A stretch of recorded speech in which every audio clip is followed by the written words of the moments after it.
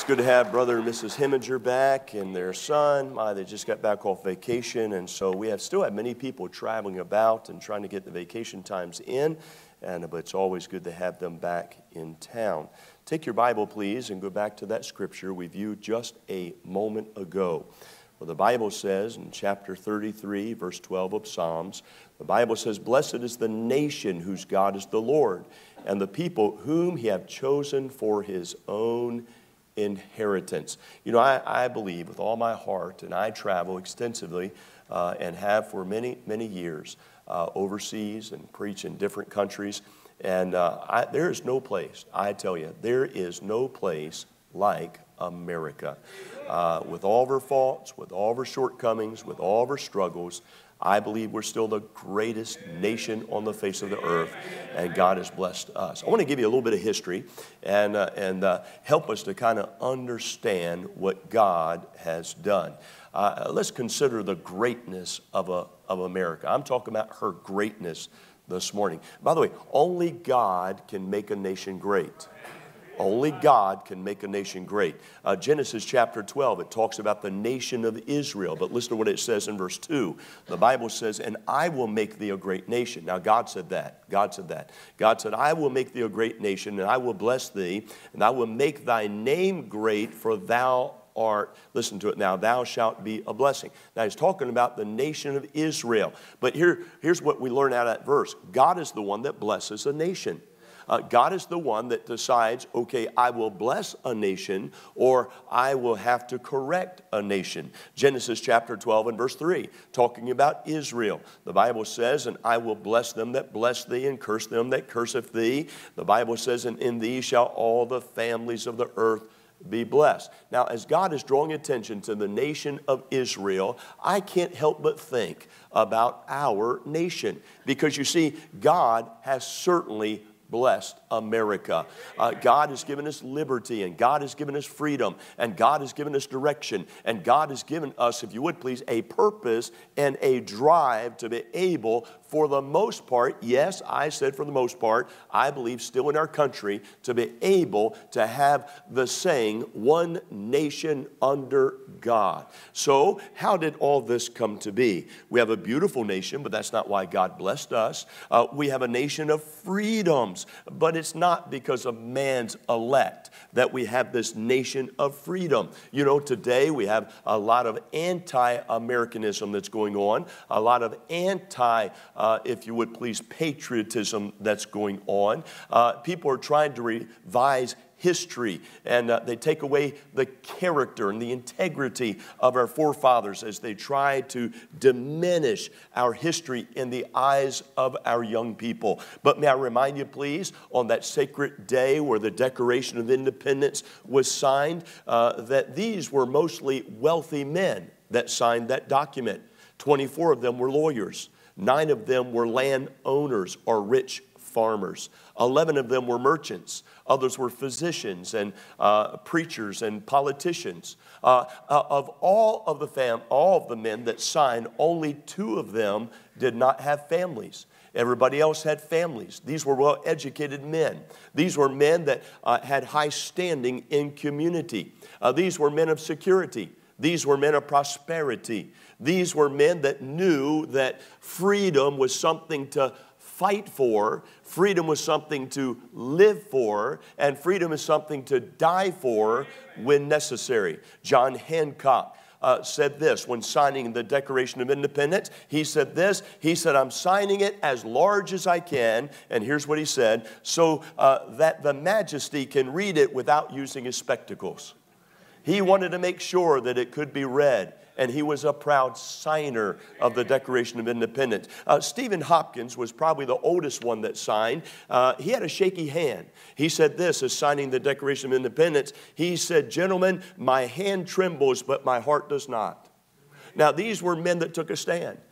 4 of them were delegates from New York and very wealthy men. But as they were signing the Declaration of Independence, the British ships was coming into the New York harbor there. New York had already been evacuated. They knew that their lands were going to be taken. They knew the sacrifice was going to be made, but yet they still went ahead and they signed. Now, because of that, because they wanted religious freedom, I said religious freedom, because they wanted religious freedom, there was a time when men came together and they sacrificed with their lives. They sacrificed by giving their very best so that you and I could have the country as we know, the home of the brave and the home of the free. Now, can I tell you, it ought always to be that way. So I want you to see her greatness. I want you to see her God this morning. Her God this morning. You know, America has good roots. We have good roots. Matter of fact, the president of South America said this. He said, people would come to my continent looking for gold,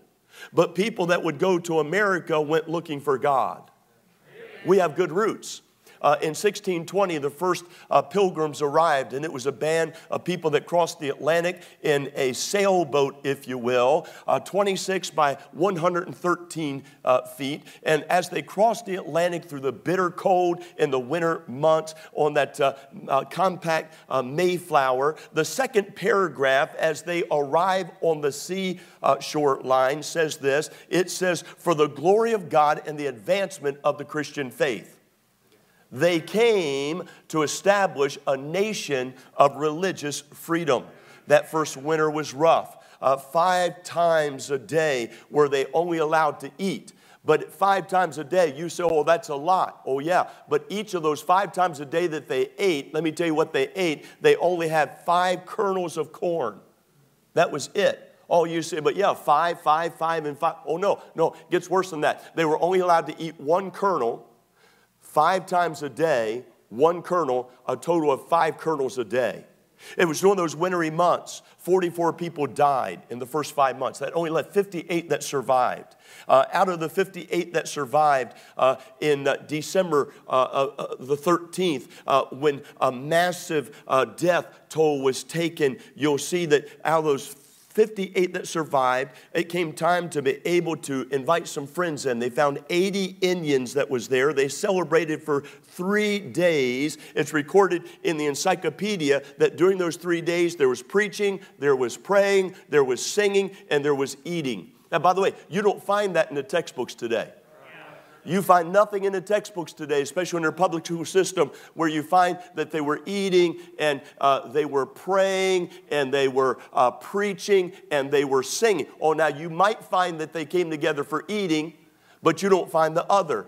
In 1863, Abraham Lincoln proclaimed to our nation that there needed to be a day of thanksgiving.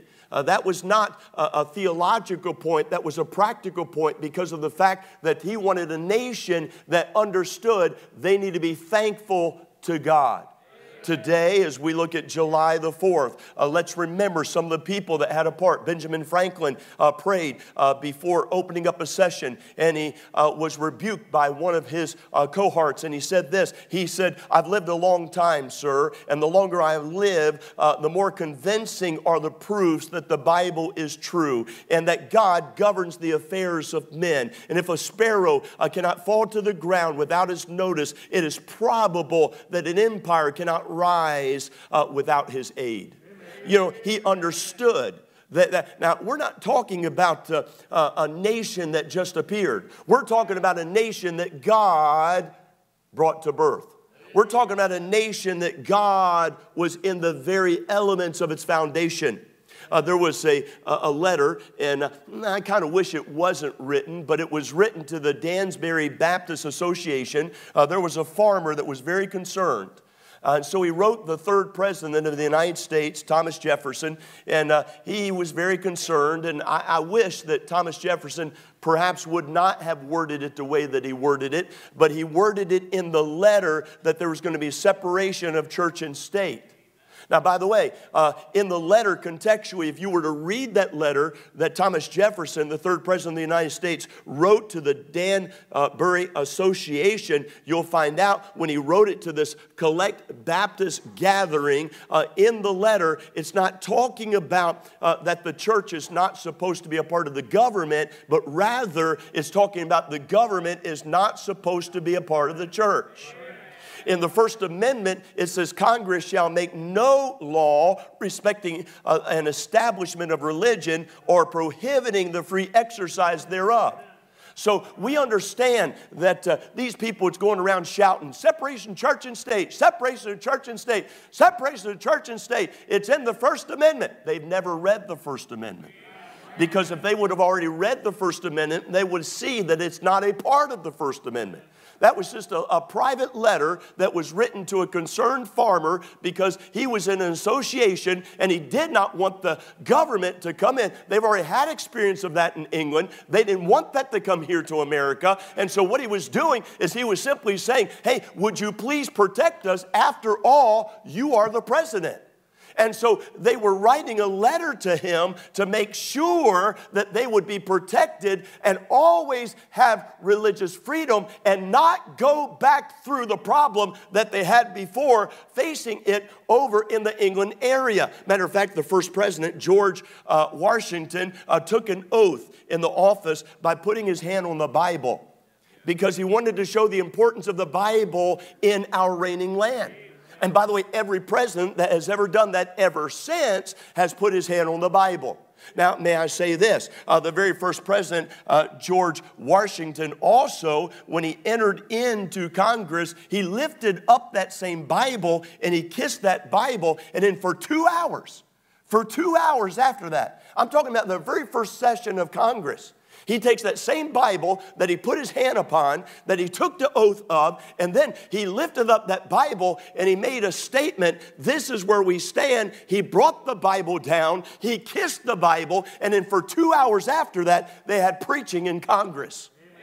You cannot tell me that we do not have a nation that was not established on the Christian faith and the principles of the Word of God. No, that's the nation that we have. And you ought to be proud that you live in a nation that honors God. You ought to be proud that you live in a nation that wants people to be able to receive the gospel of Christ. You ought to be proud that you live in a nation where those that are trying very hard to make sure that you have Christian liberties and trying very hard to make sure that we're going the right direction.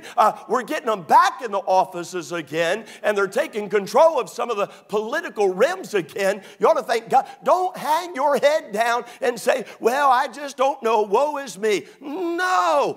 You ought to thank God that we have some people that's in a place that love God, that love the Bible, that's trying to get prayer back in. You ought to thank God that there's a movement right now in our country to put God first again and to keep Him first. I'm saying this. You think about this. In 1776, 11 out of the 13 colonies said this. In order to be able to, 11 out of the 13 colonies, 1776, they said in order to be able to run for any elected political office, the only eligibility that you have to have is you have to be Christian. That was the only eligibility that they were looking at. You say, why? Because as a man is, so will he influence. Don't tell me, well, you know, oh, preacher, it doesn't matter what a person religiously believes in order to elect him to office. Oh, yes, it does. Because whatever a man is going to come out. You have never met a man in your life that had an opinion that did not tell you. Never. You've never had one person. There's people, there's going to be people that get out of the service this morning, and can I tell you, they're going to have an opinion about what I preached. They're going to get in the car, they're going to drive back to their place or go out to eat or something like that, and I am going to be the subject matter. Now, I know that. You say, does that bother you? Well, I'd rather you talk about preaching than something else. But here's what I understand. I understand that 11 of those 13 colonies had that requirement. In 1777, listen to it now, 1777, I get too many sevens in there, the Continental Congress voted $300,000 out to distribute Bibles to every person living in America, to the entire nation. Oh, I guess maybe they weren't Christian. I guess that maybe, they wanted to, oh no. By the way, if we get the Bible back in the public school, it'll change it. Yep. Why don't we understand that what you put in is going to come out? That's why we tell parents, oh, please get your young person back on their preaching again. Amen. Get your young person back on their Bible reading again. Yes. Why? Because what you put in is going to come out. Don't you be fooled. You sink that ungodly music in, you're going to get the fruit of that. You sink some unpatriotic things in, you're going to get that out. Right. I'm saying that we ought to decide that you and I still love America. And we still love the God of our country. Gettysburg Address. Gettysburg Address says this. It says, this nation under God shall have a new birth of freedom. That's in the Gettysburg Address. 94% of the founding fathers here in the U.S., their quotes contain partial scriptures in their quotes. The state, think about this, the state constitutions of all 50 states mention God. The state constitutions of all 50 states mention God. The famous Liberty Bell has a part of Leviticus chapter 25 and verse 10. Leviticus chapter 25 and verse 10 says this, proclaim liberty throughout all the land unto all the inhabitants thereof. That's on the Liberty Bell. Part of the scripture, Proverbs chapter 14 and verse 34, is inscribed over L.A.'s city hall door. So if you go to L.A., you'll see these words that's inscribed over the door, Proverbs chapter 14 and verse 34. It says, righteousness exalteth a nation, but sin is a reproach to any people. Amen. God picked the right state to put that in. Amen. The image of Moses carrying the tablets of law faces the Speaker of the House and the representatives. Check out our buildings. The entering president still, as I said, takes an oath by putting his hand on the Bible, and he utters these 4 words, so help me God. The Supreme Court itself, in the sessions, they say this phrase before beginning their sessions, God save the United States and this honorable court. See, God is all through our society. That's why you don't need to be somebody that, oh, I tell you what, I'm just this little humble Christian and I just don't think I can. Oh, what are you doing? You can be proud of who you are. You can thank God. Hey, shout it from the mountaintops. Get on the house roofs. Don't be somebody that's ashamed of the way that God made you and the country that God put you in. Don't be ashamed of that. We are a Christian nation. You think about this. You think about the first vice president and the second president, John Adams. 1798. He said our Constitution is made only of and for moral and religious people. That's what he said. President Thomas Jefferson said in 1781, he says, I tremble for my country when I reflect that God is just, that his justice cannot sleep forever. Our 6th president, John Quincy Adams, said this, no book in the world deserves to be more unceasingly studied and so profoundly meditated upon than the Bible. Amen. Christian writings are all through President Abraham Lincoln's writings, 16th President of the United States. Theodore Roosevelt, America's 26th country, wrote this. He says, in their actual world, the churchless community is a community of men that have abandoned and have scoffed at those things which are religiously needed. It is the community that is like that will rapidly have a downfall. 1917. Woodrow Wilson, the 28th president and governor of New Jersey, said this. He said, America is born a Christian nation. America was born emphatically to be a nation that devotes itself to the elements of righteousness that is derived from the revelations of the Holy Scriptures. 1911. Calvin Coolidge, we called him Cool Cal because he was always quiet. 30th President of the United States said that they were intended upon the establishment of Christian commonwealth in accord with the principle of self-government. They were an inspired body of men that has been sent from God to the nation to send the choice of that which is grain into the wilderness, who at the fail of the hand of destiny would not be prolonged. It says, who no doubt has been guided by the divine providence of God in the founding of her country, 1923. Franklin Roosevelt prayed a prayer over the national radio. It was right up to D-Day. It was June 6, 1944, as the troops stormed the beaches of Normandy in France. He said, Almighty God, I said he prayed a prayer. Amen. He said, Almighty God says, with thy blessing shall we prevail over this unholy force of our enemy. Help us to conquer the apostles of greed, the racial ignorant. Lead us to the saving of our country. Thy will be done, Almighty God. Amen. I can go on.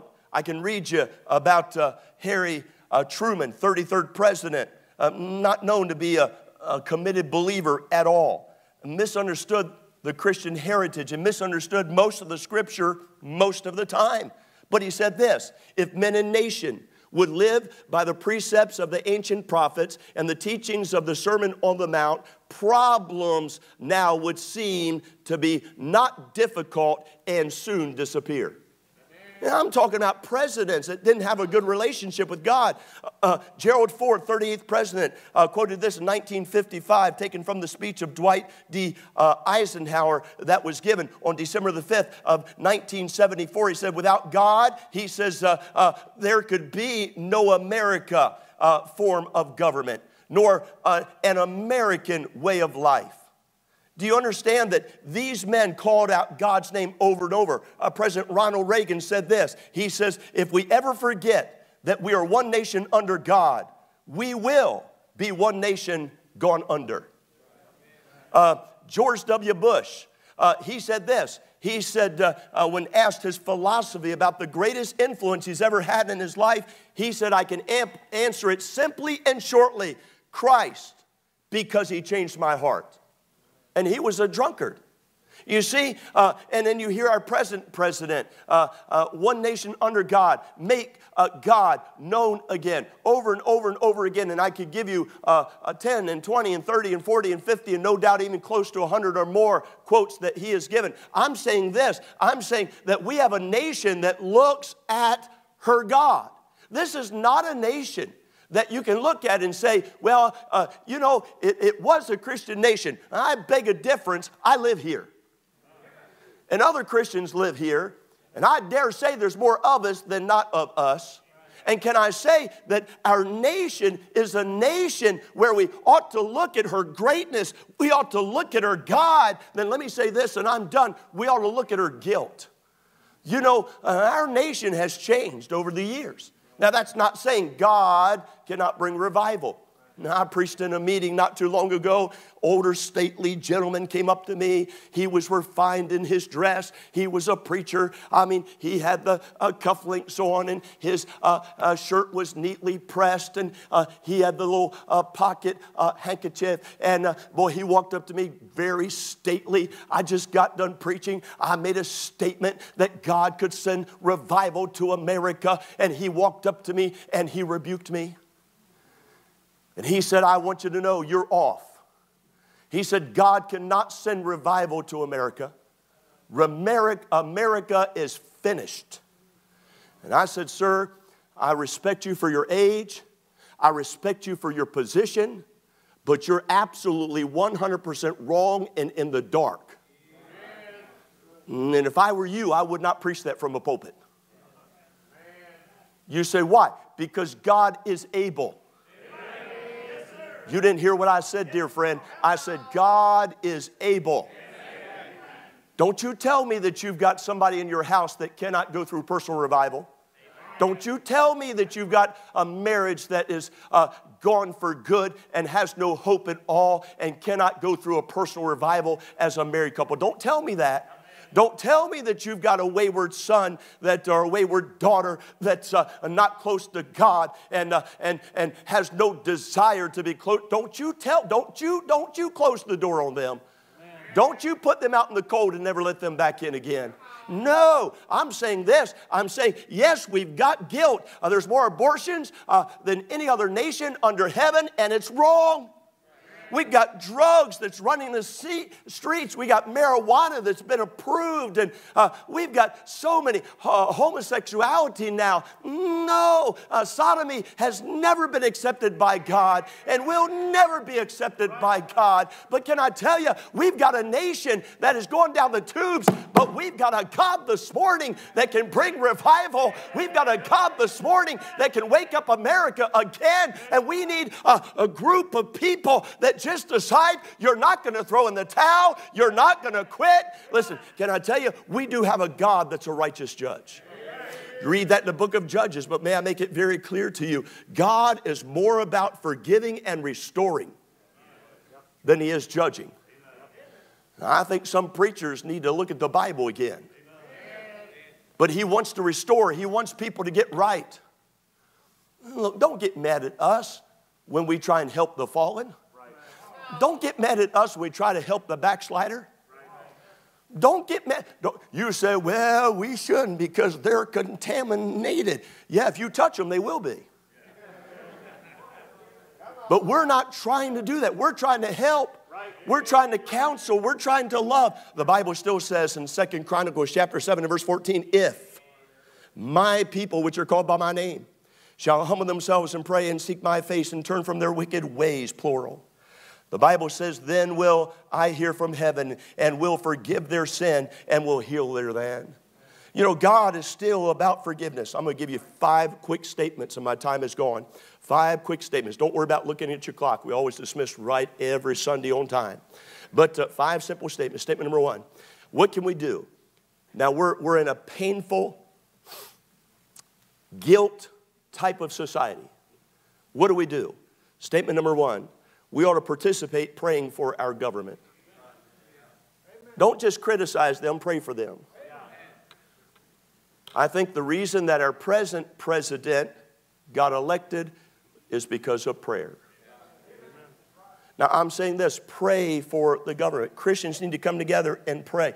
Can I tell you, in the Bible, when Romans chapter 13 was written, if you'll study your Bible, you'll find out that that's when the Roman Empire wanted nothing to do with God.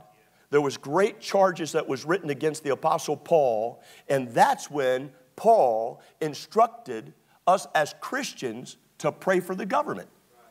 So what do you do when hard times do come? You pray. You pray. By the way, what do you do if somebody mistreats you? What do you do if you feel like you've been cheated? What do you do if you feel like you've been shortchanged? What do you do if you feel like you have gone down deep and come up shallow? What do you do? Pray. Sometimes I think we look at prayer and we say, well, I tell you what, the only thing what do you mean the only thing? That ought to be the first thing. We kind of look at that, well, I guess I need to pray. Well, why not do it first? Why not let God break the chains of bondage? Why not let God move in? See, we treat God like God is not real. But my dear, beloved friend, God is real. You can shake the horns of the altar. You can get a hold of the throne of God. And you say, but I've got a mom and a dad that's not right with God. Let me ask you, really, how much do you care? Have you prayed for them? You come to my office and you say, please pray that my husband will straighten up. I'm going to turn that cow on you. I'm going to let you milk it a while. And I'm going to ask you a question. How much you prayed for him? People come to my office and pray for my brother, pray for my sister. That's great. Get the preacher to pray. I'm all for it. Man, I'm all for it. Go get some of the deacons and say, pray, pray, pray. I'm all for it. Pay them if you want to. I don't care. But can I tell you, yeah, deacon says, I'll take it, I'll take it. But can I tell you, it's those that's on the inside realm of that thing that should be praying. You ought to be the one that's most concerned. I tell the story, and Gary O'Neill's a pastor today, fine, outstanding pastor today. And I tell the story. But every Friday, I had a burden for mom and daddy to get saved. Oh, I wanted mom and daddy not to burn in hell. I wanted them to be saved. And by the way, you don't get saved by being good. You don't get saved by being baptized. You don't get saved by going to church. You don't get saved by keeping one of the 7 sacraments or 2 of the 10 commandments. You get saved through Jesus Christ, receiving him as Savior and him alone. Oh, I wanted mom and daddy saved so bad. I was in Bible college, Bible school, and I asked Brother Appleby. He was the dean of men at that time. I think you met him, didn't you? Yeah, he was the dean of men at that time, and he'll never forget. I asked him over and over again. Finally, he said yes. We had a weight room. It was on the 3rd or 4th floor. I can't remember which. And we had a weight room where you go and work out, you know. But it always closed down at 10 o'clock. Well, I had my own business. I had a window washing business, had guys that were working for me, and I was always busy. But on Fridays, I'd always take off a little bit early, and it would be a day where I would just do my catch-up stuff that I need to do. And so every Friday night at 10 o'clock, that weight room, the fellows would clear out. They'd have to. And they'd go about, I guess, getting ready for bed or studying or whatever they need to do, prepare for Saturday, Sunday, I don't know. But I asked Brother Appleby. I said, can I go up there when these fellows clear out of there? Can I go up there every Friday night? Every Friday night. I'll rent it if I need to. I'll give you money for it if I need to. But could I go up there every Friday night and just make it a prayer closet? Because I can lock the door. Nobody can disturb me. And can I go in there and just make it a prayer closet and just pray? He said, what's so urgent? I said, I'll tell you what's so urgent. My daddy and my mama is going to die and burn in hell. They need to be saved. That's what's so urgent. I don't want them to burn. That's what's so urgent. And he said, oh. And he said, okay. And he said, you can do it. So he gave me a key, and I went up there. I didn't know that somebody else had a key. I didn't know that he'd go in and clean it afterwards. I didn't know that. But long about 10:30 or so, 11 o'clock or so, and I'd pray from 10 to 12 on Fridays. And but long about 10:30 or so, 11 o'clock or so, that door squeaked open. You knew somebody had a key. And there's no door that squeaks like that. And so all of a sudden, a person walked in, and I was over there. I was crying. I mean, I was praying. I was begging God to save Mama and begging God to save Daddy and my brothers. And man, I was praying earnestly. And a couple of times this person just walked in. They left. I guess they felt like they shouldn't disturb. But about 3 or 4 times later, he came in, and he came over beside me, Brother Denton, and he put his hand on top of my shoulder. He didn't know my mom and daddy from Adam and Eve. He didn't know them. And he put his hand on my shoulder, and he knelt down beside me. And he started to pray. I was weeping. I was crying. I wanted mom and daddy saved. But he put his hand on my shoulder, and he started to weep, and he started to cry. And did you know every Friday night, he never did say anything to me. Never did. Never did. But about 10:30, 11 o'clock-ish or so, that door would squeak open. You know, it'd squeak open. He would come in. He would walk over. He'd kneel down beside me. He'd put his hand on my shoulder. He'd pray with me for about 30 minutes. I went by for about a month and a half. I still didn't know who the guy was. And he'd come over, because I was still so burdened, you know. But he'd come over, put his hand on me, and he'd pray. And he'd get up and leave. And about a month and a half or so, I noticed this. I noticed that when he came over and started praying with me, Brother Barker, he started crying too. Now, he didn't know my mama. He didn't know my daddy. But you see, something was catching. He's picking up my burden. Something was catching. By the way, later on, he became best man at my wedding. I found out who he was, by the way. But I wish churches would get back to putting away the religious facade. I wish we'd get back to old-timey religion. I wish we'd get back to where, put your facade down. Come to church and just be wide open for the Holy Spirit to work in your life. And put away all these things and get rid of all these things out of your life and just let God, I said, let God be real with you.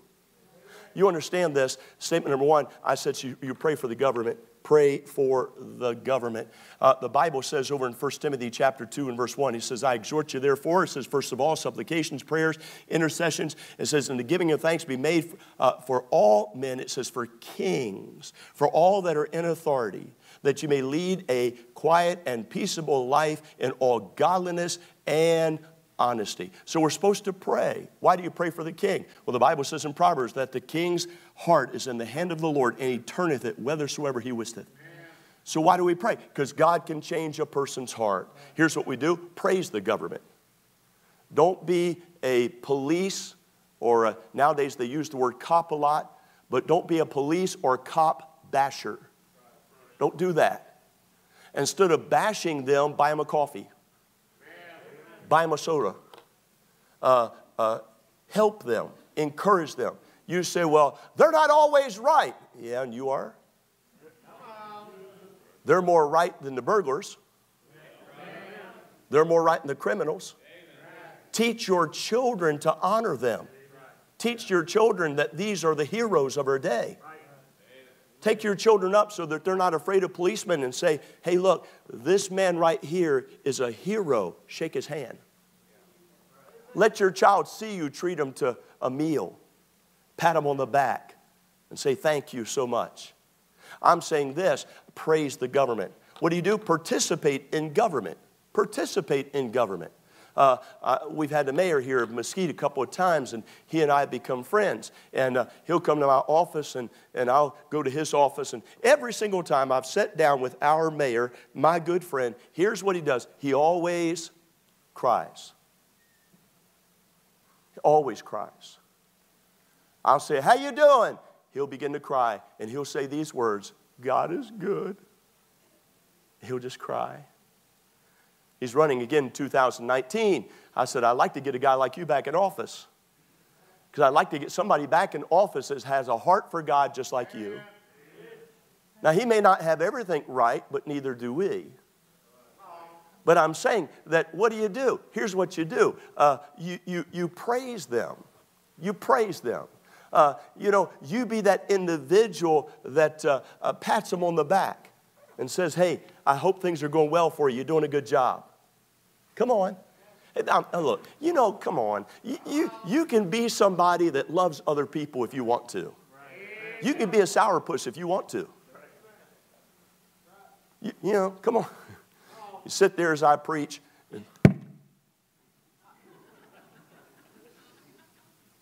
You look like you got a tummy ache. I'm saying this. I'm saying you pray for them.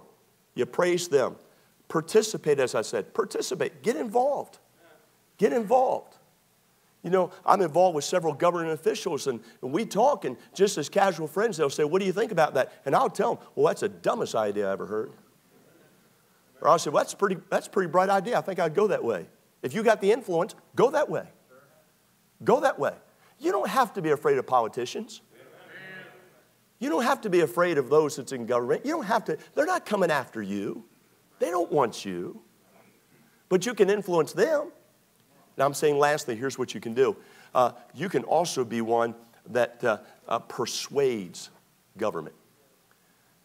You say, preacher, what do you say? I'm not just saying being in their presence and dropping a line or two, but you can actually become friends with somebody that is in government. I'm including the police there. I'm including those that's a part of Congress. I'm including, and it wouldn't be bad for some of you to run for Congress one day. I heard preachers many years ago, they said, well, you ought to separate yourself from the government. No. You ought to get involved in it. You ought to become it. Somebody's got to fill that office. Why not somebody that's righteous? Why not somebody that's holy? Why not somebody that loves God? Come on. I'm saying this morning. I'm saying we have a blessed nation. Now, we can work hard to keep it that way. I think it's going down the right track. I feel good about it. I think it's going down the right track. But you can do what you ought to do If you wanted to. Now, by the way, only do this if you've got good intentions. But if you wanted to, you could spend time with anybody you wanted to in government. Because they're there to serve the people. Yeah. People say, they say, preacher, man, you're an awful busy fella. But I'm never too busy for you. And I always make time for people. And you're going to find out that anybody that has a servant's heart, they do the same thing. They always want to help people. Now, I'm saying there's a way. We have America. America, our blessed nation. Let's keep it that way. Let's make it better than it is today. Father, help us, I pray.